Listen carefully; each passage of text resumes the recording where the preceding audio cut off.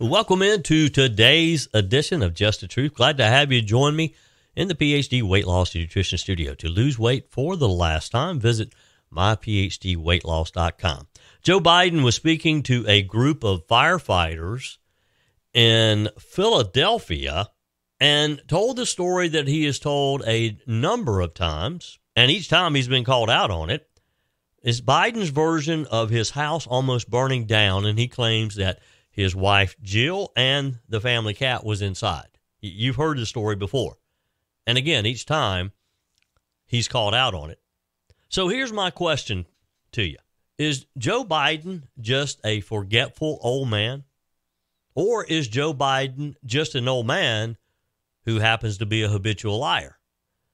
I'm going to ask you to help me decide on today's edition of Just the Truth. The top Democrat on the House Oversight Committee has been informally meeting with Republicans behind closed doors, we're told, in an effort to try to persuade them to abandon the impeachment effort against Joe Biden as GOP lawmakers prepare to vote to formalize the inquiry, possibly as soon as this week. And President Biden's week got off to a rocky start yesterday as a new 2024 election poll released found him trailing three of the leading Republican presidential candidates in two battleground general election matchups. I'll break those numbers down for you today. The Texas State Supreme Court has ruled against a woman in the middle of a legal war on whether she can get an abortion due to what she and her doctor are calling a medical emergency. 31-year-old Kate Cox has fled the state of Texas seeking an abortion-friendly state to abort her child.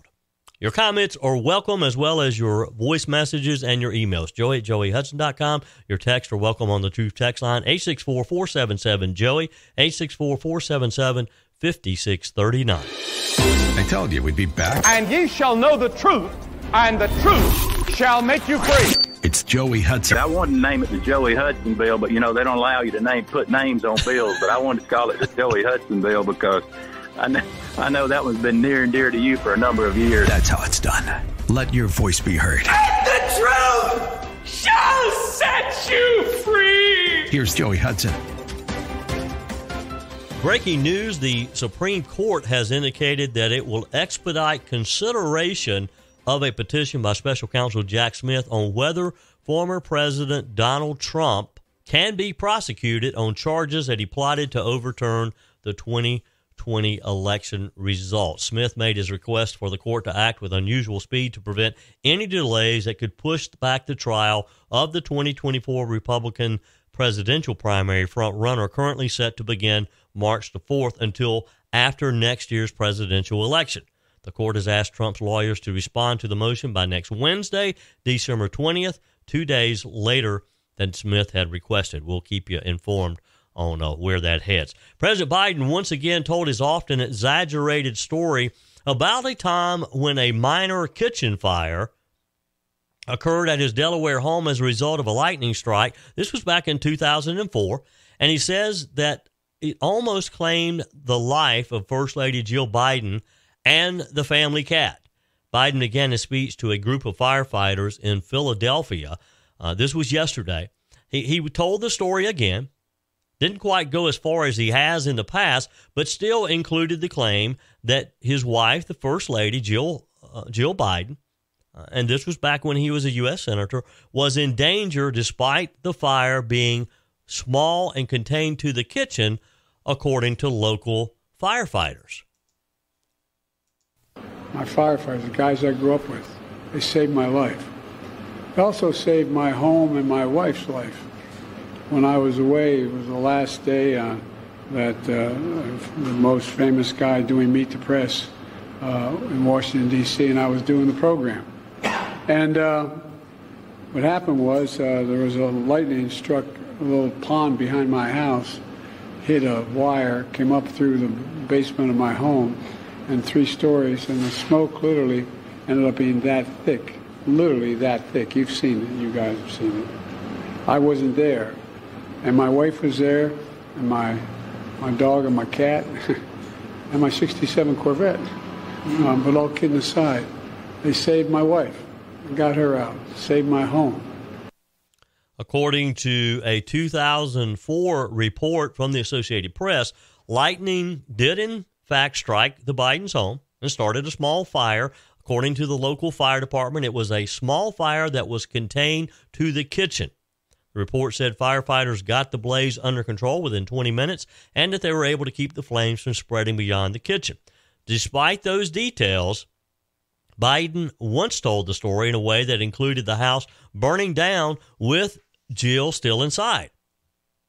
Speaking on a New Hampshire bridge back in 2021 about his bipartisan infrastructure plan, Biden then said, quote, without this bridge, as I said earlier, it's a 10-mile detour just to get to the other side. And I know having a house burned down with my wife in it, she got out safely, God willing, that having a significant portion of it burn, I can tell 10 minutes makes a hell of a lot of a difference, he said. Biden told the story again in August following the deadly Maui wildfires in an attempt to relate to the surviving victims who had, in fact, lost their homes. And in some cases, family members. He said then, quote, I don't want to compare difficulties, but we have a little sense, Jill and I, of what it was like to lose a home. Years ago, now 15 years, I was in Washington doing Meet the Press. Lightning struck at home on a little lake outside the home, not a lake or a big pond. It hit the wire and came up underneath our home into the air conditioning ducts. To make a long story short, I almost lost my wife, my 67 Corvette, and my cat, he said at the time.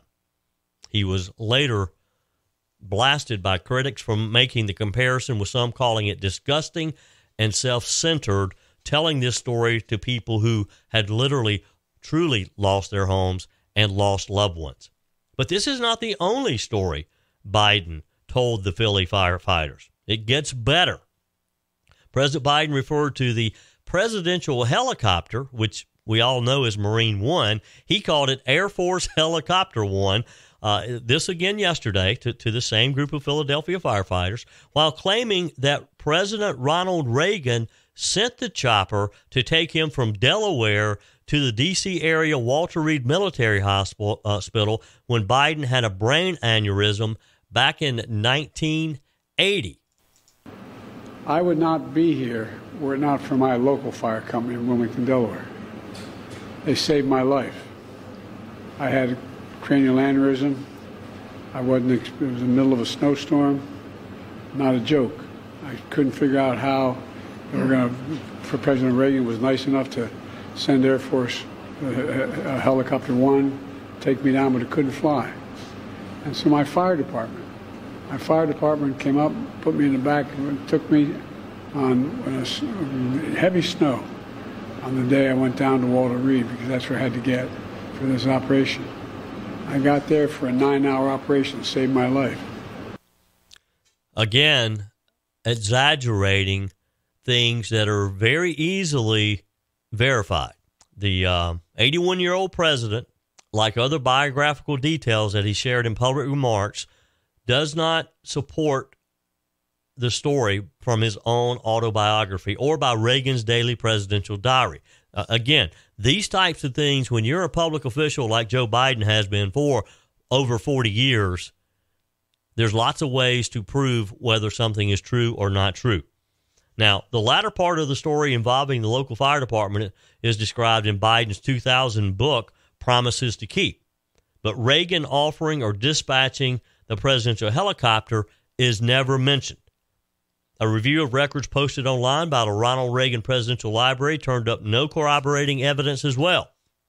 Press reports indicate that then Senator Joe Biden was admitted to Walter Reed on February the 12th, 1988, and Reagan's daily diary, which includes a detailed account of his meetings and phone calls, shows no discussions about sending the chopper to assist the Democrat senator.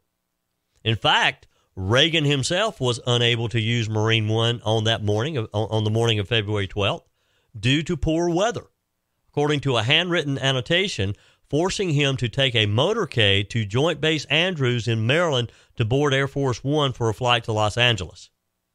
The term Marine One is used for whichever helicopter the president is traveling in, of course, just like the Air Force One. Whatever airplane the president's in is Air Force One. Doesn't matter what it is. It could be a Cessna 172. If the president of the United States is on it, it's Air Force One. So Marine One, as in the case with the term Air Force One, is typically joined by two identical decoys.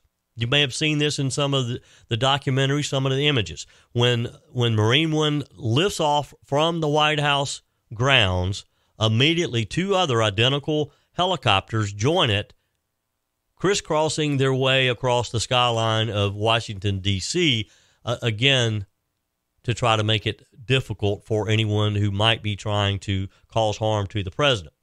It's unclear how many times presidents may have tried to loan one of the military helicopters as a favor, but in this case, we can't find where it happened with Joe Biden. Biden's autobiography provides a detailed account of his trip to Walter Reed, triggered by what he said was his brother James Biden's determination that the facility had the best expert to treat him there. Biden wrote, "Weather conditions made a medevac helicopter flight too dangerous. I had no idea what time it was, but I found myself on a gurney, my test results strapped to my chest, being wheeled out the doors of St. Francis Hospital in Wilmington, Delaware, toward a waiting ambulance." So he writes in his own notes that the weather was too bad for a medevac helicopter, but yet he's telling people that Ronald Reagan sent Marine One to pick him up. He goes on to talk about the ambulance ride, how it was manned by my friends in the local volunteer fire department, he said. He's talking to some first responders. He talks about the medical personnel, how they were concerned about a situation, that if the aneurysm burst, that there wasn't anything they could do, and he would probably have died. He talks about how they rode for about a half an hour. The ambulance driver picked his way through this snowstorm, suddenly noticed that they weren't moving anymore. He asked, what's going on? And he claims that Jill Biden had to convince the driver to keep driving in the bad weather to get them to the hospital. Biden wrote that he was discharged from Walter Reed after 10 days, but then had to be taken back to the hospital for another 10 days. And President Reagan even sent his own doctor to check on me, he said. So now we go from Reagan loaning him Marine One to Reagan sending his own personal physician to check on him. He said, when I got back home, Jill and the staff made the decision to keep me completely isolated.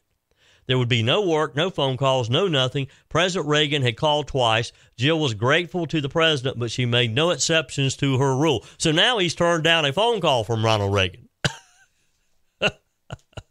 Wow. The White House did not immediately respond to the New York Post request for comment on whether there's evidence to support any of these tales. Biden has made a series of incorrect public remarks about his own biography, including telling a debunked story involving an Amtrak conductor 13 times as president, and claiming last year that his uncle Frank Biden had been awarded the Purple Heart, despite chronological details making the story factually impossible. A New York Times poll released last month, and this is why all of this is important. Again, it's one thing for an old man to get confused and to be forgetful. It's another if that old man happens to be president of the United States. The New York Times poll released found that 71% of swing state voters say Biden is too old to be an effective president, while just 39% said so of former President Donald Trump, who, again, 77, not too far away, and of course, seeking a rematch with Biden next year. Now, Biden's defenders say he simply is prone to gaffes that are aggravated by a lifelong stutter. Well, what does stuttering have to do with lying? Which is it? Are these mistakes by an old man who can't remember? Or again, is Joe Biden a habitual liar? Remember, he ended his first presidential campaign in 1987, shortly before his aneurysm, after revelations that he had plagiarized campaign speeches and a law school paper, as well as that he exaggerated his academic record. So think about that. He ended a presidential campaign. Most people have forgotten about it. Many of you probably weren't even born. He ended it because he was caught to have plagiarized campaign speeches. Fast forward a couple of decades, he's sitting in the Oval Office and still telling lies. 864-477-JOEY, 864-477-5639. Love to get your comments. You can send me your text. You can leave me a quick voice message. Your emails are welcome, joey@joeyhudson.com. So while we're talking about Joe Biden, and today just seems like Joe Biden Day, there's plenty of material, and I promise you, I'm just telling you just a small piece of it. The top Democrat on the House Oversight Committee has been informally meeting with Republicans, we're told, behind closed doors in an effort to try to persuade them to abandon the impeachment effort against Joe Biden, as GOP lawmakers are preparing to vote to formalize the inquiry. Reports are that committee ranking member Jamie Raskin, he's a Democrat from Maryland, has been quietly discussing impeachment with House Republicans with whom he has close relationships. This is coming from multiple sources with direct knowledge of the conversations. Sources said that Raskin has been meeting with, quote, right-wing to more moderate members in an effort to counter GOP arguments, investigative steps, and evidence collected throughout the investigation. The sources say that some Republicans in recent days have been, quote, especially receptive to seeing the administration's record of cooperation with investigators. Meanwhile, Fox News says that they've obtained fact sheets that House Oversight Democrats plan to share with both Democrats and Republicans to support their efforts to stop the impeachment inquiry. A senior House Democrat aide told Fox News, quote, these fact sheets are a hat-in-hand, fact-based appeal to House Republicans. Republicans may not be getting all the facts from Mr. Comer, so we're making sure that they have the full picture as they decide whether to endorse this impeachment effort. So they have their own version of the story that evidently contradicts some of what James Comer has shown us, like documents showing that money has been wired from China to multiple Hunter Biden-owned businesses that made its way to the president's brother, James Biden, that made its way to Joe Biden to pay off these supposed personal loans. We'll get to more of that in just a minute. One memo is said to focus on obstruction in an effort to defend the Biden administration, as well as banks and private citizens, for providing extraordinary cooperation with the committee's investigation into the Biden family's business dealings and whether President Biden himself was involved. Another memo defends the firing of Ukrainian prosecutor Viktor Shokin. Joe Biden, as vice president, boasted gleefully that he successfully pressured Ukraine to fire Mr. Shokin. The then vice president threatened to withhold $1 billion of critical U.S. aid if Shokin was not fired. Shokin at the time was investigating Burisma Holdings, and we know who Burisma is. We know that they liked Hunter Biden, this Ukrainian natural gas firm, where Hunter sat on the board and collected a very lucrative monthly payment for what? He certainly didn't have expertise to be on the board, knew nothing about energy. He did happen to be the vice president of the United States' son. Democrats on the committee have echoed past statements from the White House and the president that Shokin's firing was actually the culmination of a years-long effort by a bipartisan international coalition to address and root out corruption in Ukraine. We've been meddling in Ukraine forever.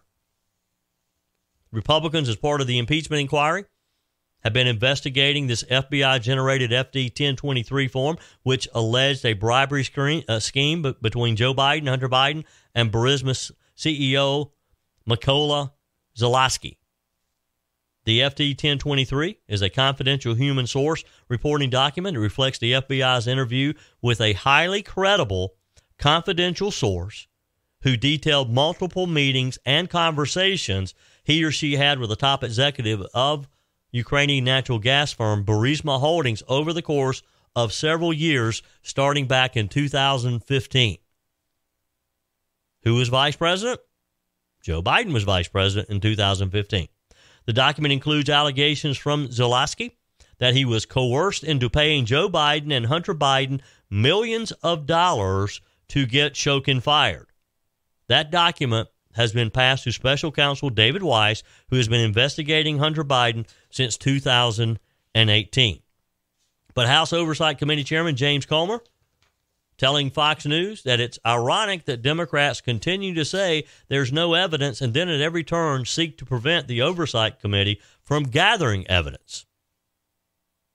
Comer told Fox, despite Democrats' best efforts, the House Oversight Committee has produced evidence revealing Joe Biden knew about, participated in, and benefited from his family cashing in on the Biden last name. He said, we will continue to follow the facts and hold this president accountable for his corruption.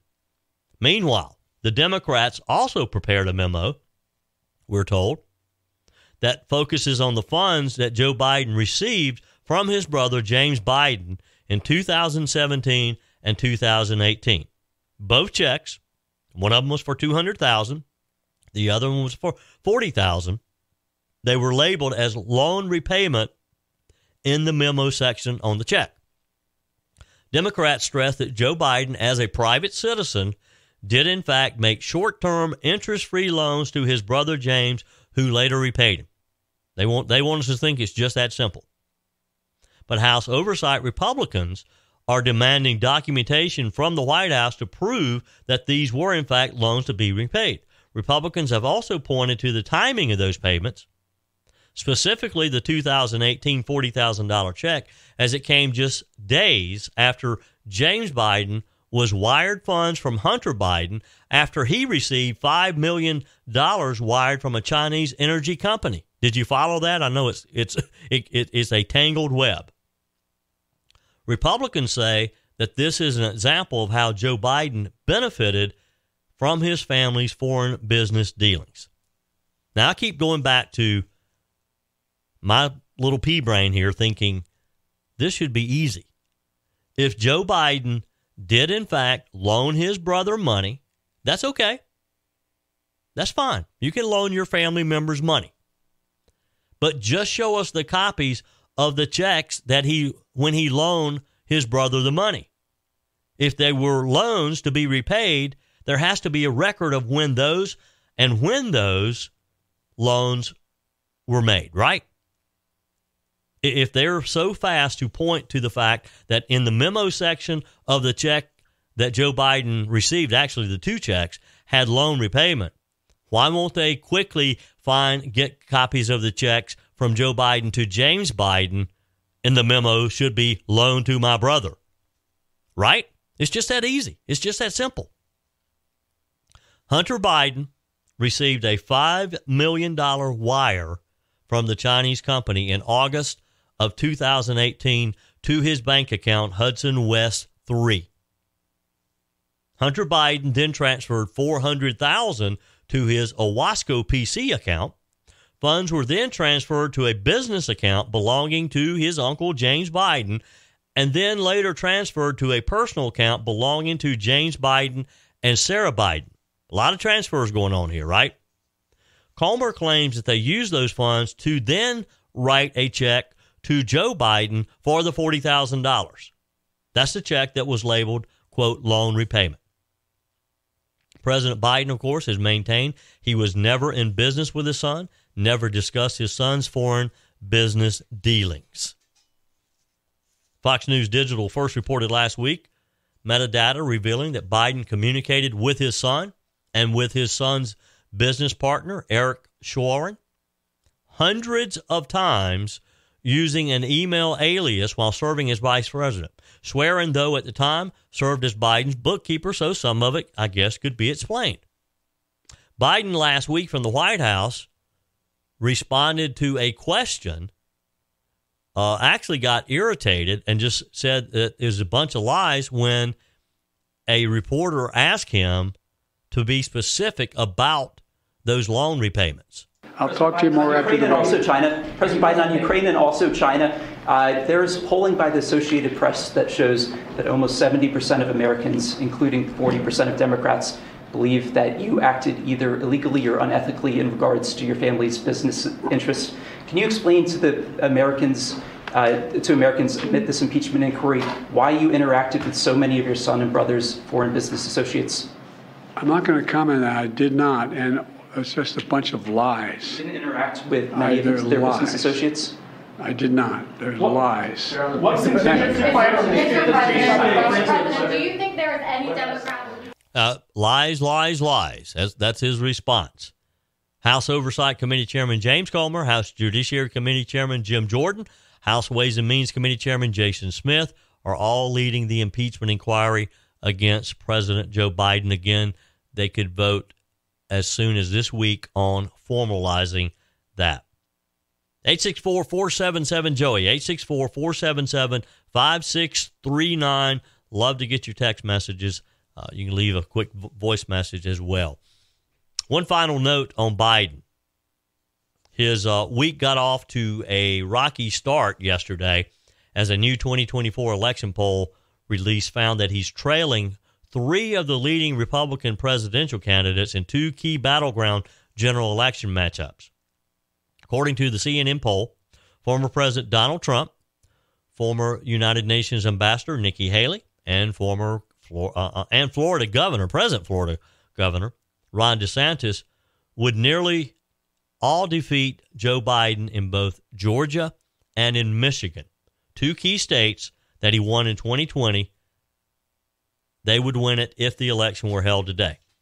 The survey found that Donald Trump leads Biden in Michigan by a whopping 10%, receiving 50% support over only 40% who said they'd vote for Biden. About 64% of registered voters in the state said they do not approve of Biden's handling of the presidency. Biden trailed DeSantis by 7 percentage points, but would lose to Haley by an even larger margin of 12% in the Great Lakes state. And these are the polls that we are hearing Nikki Haley often mention these days, that she can easily defeat Joe Biden. In a hypothetical 2020 rematch in Georgia, 49% of registered voters say they would prefer Donald Trump to 44% who would again vote for Joe Biden. Haley was also favored over Biden in the Peach State, 49 to 43%, but the latter edged DeSantis 48% to 45%. The poll also found that 61% of registered voters in the state said they disapproved of Biden's job performance. We need to check in with our buddy Dennis in Rail, Georgia, to see what the temperature is down there. Dennis, if you're listening to the podcast, send me a quick text, 864-477-5639. Despite DeSantis and Haley besting Biden in the key matchup, with the exception of Georgia, Trump ultimately leads the GOP primary field by nearly 40% in both Michigan and Georgia. Among young voters in Michigan, a key demographic to capture in 2024, 69% said that Biden does not have the stamina for another 4 years. Amid concerns over the president's cognitive abilities, 66% of young voters in Georgia also reported feeling that the Democrat president does not have the sharpness they are looking for in a candidate. Doesn't take a whole lot to see that he does not have the cognitive skills, does it? The Michigan portion of the poll was conducted among registered voters between November 29th through December the 6th, had a margin area of plus or minus 3.4%. The Georgia portion was conducted November 30th through December 7th with a margin of error of minus 3.3 percentage points. The results come just days after a Wall Street Journal poll also revealed that Trump would be victorious over Biden in a hypothetical general election matchup, locking in 47% of the support over the president's 43%. Other polls have also shown that Trump consistently either ties or leads Biden nationally, and in a number of other battleground states, as voters overwhelmingly view Biden's age as a very concerning factor. Of course, the Biden campaign would not respond to any inquiries. What do you say? Does Biden stand a chance in 2024, or am I getting a little too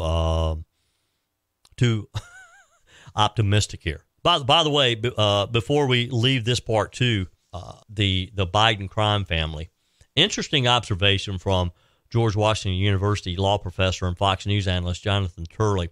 He was speaking with Fox News host John Roberts, saying that there were some very important things that were missing from the recent Hunter Biden indictment. Here's the exchange. Well, it was a fascinating indictment. Obviously, it shatters many of the things stated by the president and the White House. It documents a level of influence peddling that we have never seen the like of. Just millions of dollars coming from foreign sources going through all of these accounts. But throughout this, there's one person who it just seems to be completely omitted, and that is Joe Biden. It's like arresting a bank robber for speeding away from the crime scene without mentioning why he was speeding. And, all these details are how Hunter Biden got all of this money from all of these foreign sources, from Ukraine, Romania, China. But there is nary a mention of the president himself. The Department of Justice has given out FARA charges to people like Paul Manafort in rather short order. They were not in any way reluctant to bring those charges that you're an unregistered foreign agent. This complaint screams of being an unregistered foreign agent, but that is also not mentioned. But finally, it's also not mentioned, of course, that they allowed some of these crimes to expire. Yeah. There's still no explanation why the special counsel decided, when he didn't have to let the early felonies expire. And all of those questions are left unanswered. That is a bit concerning, isn't it? Makes no sense. Why would a prosecutor who supposedly is following the law, enforcing the law, allow someone like Hunter Biden, whom you know has broken the law, allow the clock to tick down, run out of time? Maybe somebody will eventually get around to asking that question and getting an answer. Moving on, and this next segment here on mortgage interest rates, they've soared since Joe Biden took office. You want to guess how much? These types of pocketbook issues are just another sign that Joe Biden is in trouble. Before I get to that, though, let me tell you about PhD Weight Loss and Nutrition. Over 3 years ago, I met Dr. Ashley Lucas and her team at PhD Weight Loss and Nutrition. I started the program. I lost 30 pounds pretty quickly, and I've been able to maintain that weight loss. I've shared that journey with you over the years, and I've talked with you about the 30 pounds, but I've also talked with you about some of the non-scale victories as well, because you can share in these non-scale victories too. Life is just better without that extra weight, I promise you. Within the first few months, you're going to start sleeping better. You're going to be in a better mood. You're going to have more energy. You're going to be much sharper, be able to focus better, and this is going to have a lasting effect on your life. If you're ready to not only lose the weight for the last time, but to gain the energy to do the things you love, don't wait another day. Call my friends at PhD Weight Loss and Nutrition and get started. 864-252-4925. You can find them online at myphdweightloss.com. Call today. Set up that initial appointment, 864-252-4925. PhD Weight Loss and Nutrition, the official partner of the Clemson Tigers. So when Joe Biden first assumed office in 2021, the average monthly new home payment was $1,915. Now remember that number, because today it has ballooned to $3,322 as of third quarter of 2023. This is according to an analysis from the Wall Street Journal. So think about that. Prior to Joe Biden going into the Oval Office, $1,915 was the average new home payment. Now, $3,322. What is wrong with those numbers?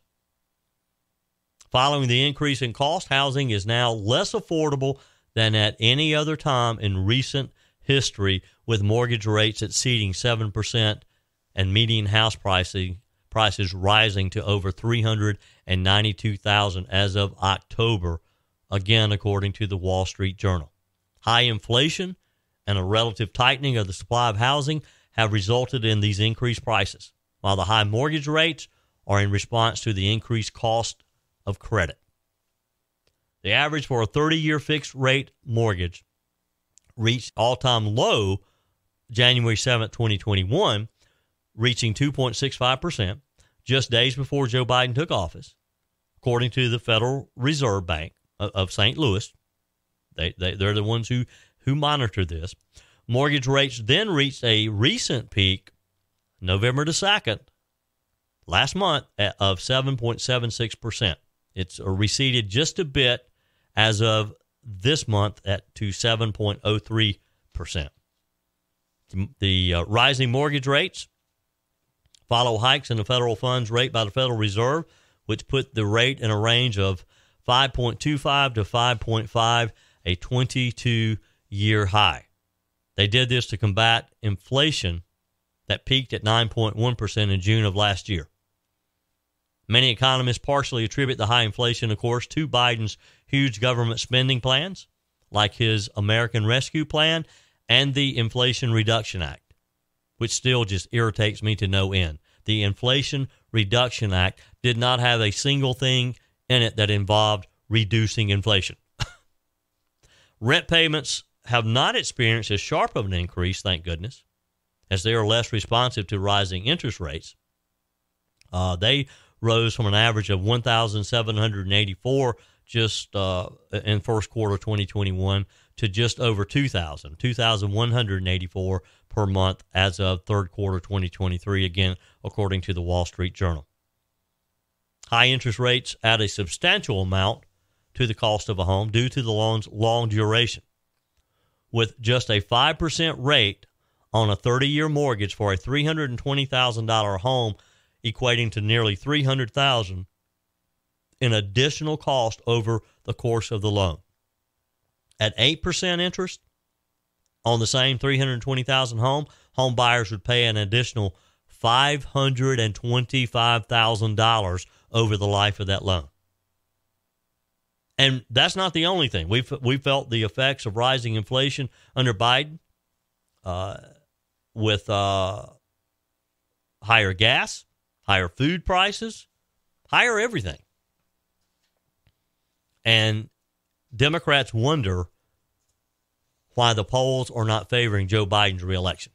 864-477-JOEY is the Truth text line. Texter says Biden wants to slow illegals, not close the border. He has to be stopped, and I agree, no money for any country till our country is secure, and yesterday closed the border again. We can only hope. Don't see that happening as long as Joe Biden is sitting in the big chair. Our text of encouragement today, you've got to be original, because if you're like someone else, what do they need you for? God bless. Thank you for that text. Your texts are welcome, 864-477-5639. So after a week of legal warfare, the woman at the center of a legal fight in Texas over whether she can receive an emergency abortion has left the state to get an abortion in an undisclosed abortion-friendly state. Portions of today's show brought to you by Discounted Appliance Warehouse. Are you tired of buying appliances from inexperienced sales staff who have absolutely no appliance knowledge?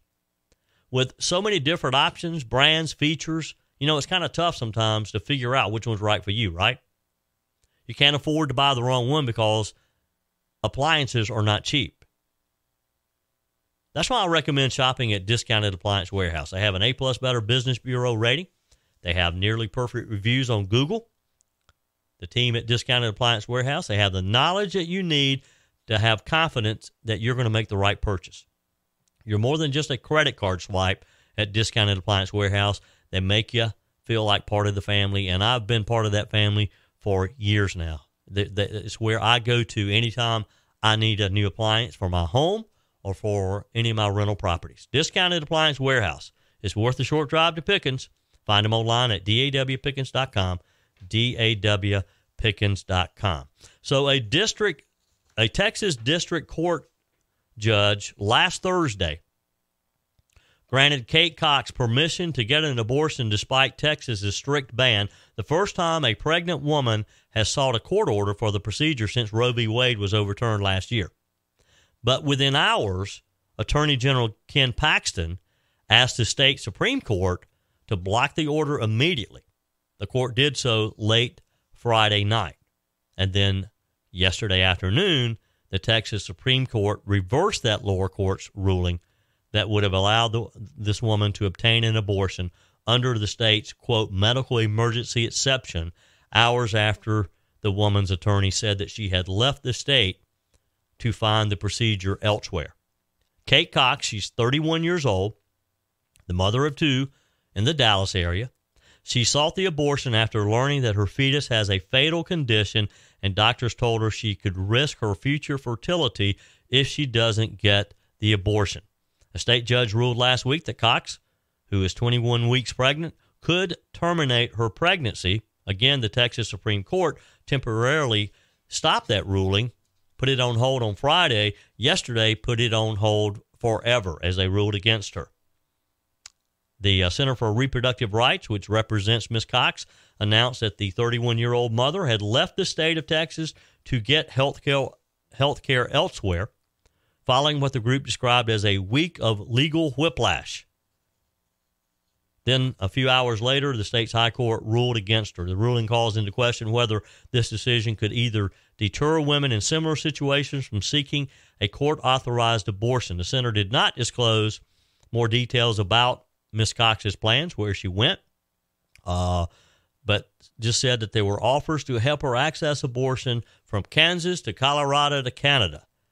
Ms. Cox's attorney said she just wants her care the fastest way possible.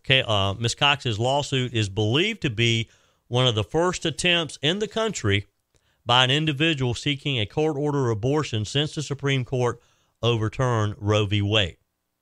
The medical emergency exception in Texas allows for an abortion if the mother has a life-threatening physical condition while pregnant or has a serious risk of substantial impairment of a major bodily function.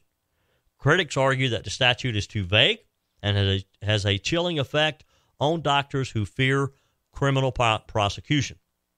The same legal group representing Ms. Cox, the Center for Reproductive Rights, is also representing a group of women and physicians before the Texas Supreme Court in a lawsuit seeking more clarity.